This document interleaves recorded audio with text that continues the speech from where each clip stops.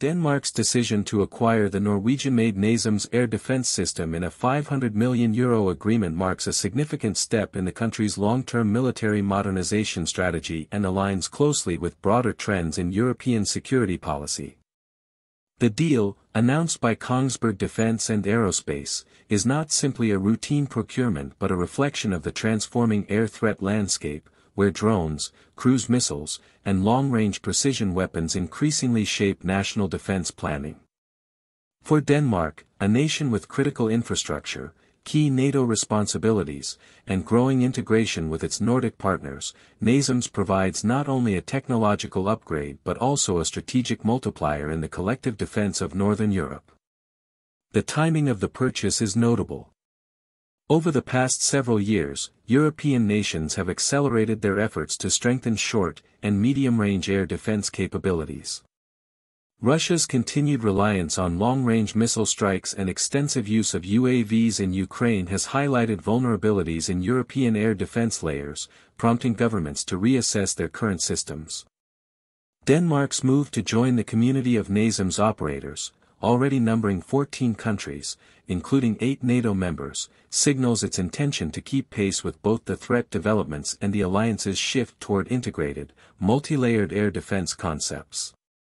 As part of the Nordic defense environment, Denmark positions itself within a growing regional network where Norway and Finland already field NASAMS, and Sweden is pursuing parallel radar and missile integration programs. This creates conditions for joint training, shared logistics, and eventually harmonized command and control procedures across the Scandinavian region.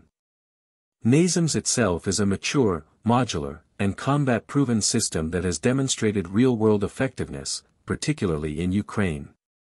Its ability to intercept Russian cruise missiles and UAVs in high-pressure operational conditions has strengthened its reputation as one of the most reliable medium-range solutions available to NATO militaries.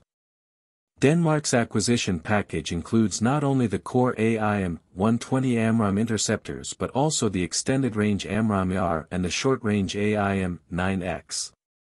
This combination gives Danish forces the flexibility to counter threats across different altitude and distance bands.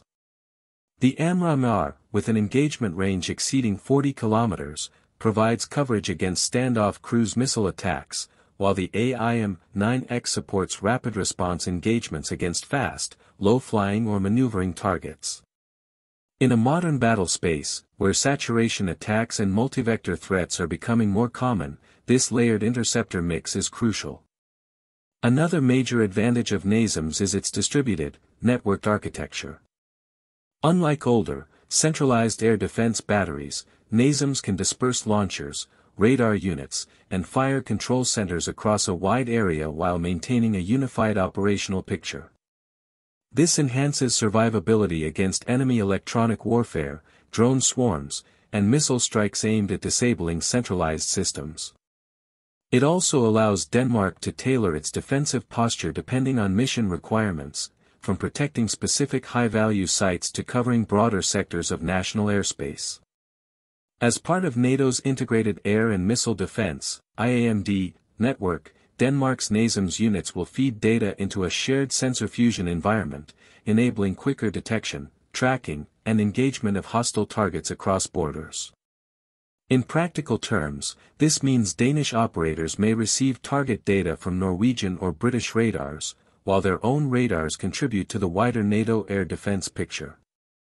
The acquisition further supports Denmark's transition toward a fully layered national defense structure. With F-35A fighters forming the upper tier of air interception and NASAMS covering the medium-range domain, the country is moving toward a model in which air and missile threats can be countered at multiple engagement points. This is especially important for protecting key strategic assets such as airbases, ports, energy infrastructure, and military command facilities, all essential elements in the event of a crisis in the Baltic Sea region. The geopolitics of the area have changed dramatically after Sweden and Finland joined NATO, transforming the Baltic Sea into a strategic NATO lake, but also putting new emphasis on coordinated defense planning and protection of maritime approaches. The industrial and political dimensions of the deal should not be overlooked. For Kongsberg Defence and Aerospace, the €500 million contract represents another milestone that reinforces its leadership in NATO's air defense market. The agreement also signals confidence in the broader transatlantic partnership, as NASAMS is jointly developed with the U.S. defense giant Raytheon. This cooperation ensures sustained support, upgrades, and future-proofing options for Denmark, including potential integration with new sensors capable of detecting low-observable aircraft or even emerging hypersonic threats.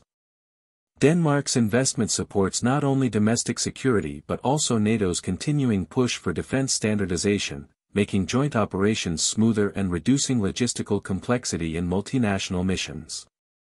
Delivery timelines indicate that Denmark expects initial components in 2026 and full operational capability by 2028. This multi-year integration period reflects the complexity of establishing new air defense networks, training crews, building secure infrastructure, and integrating national command systems with NATO frameworks. It also demonstrates Denmark's long-term planning approach. Rather than rushing to field a temporary solution, Copenhagen is investing in a strategically scalable system that can evolve alongside future threats.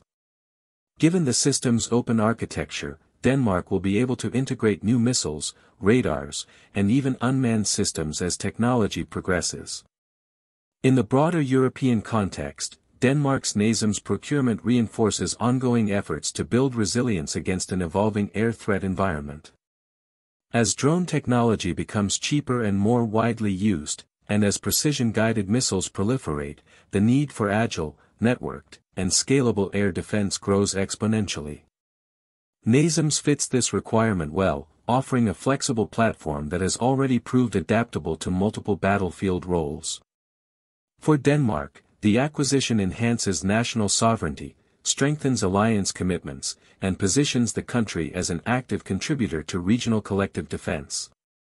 Ultimately, Denmark's decision underscores a key trend shaping modern defense strategy.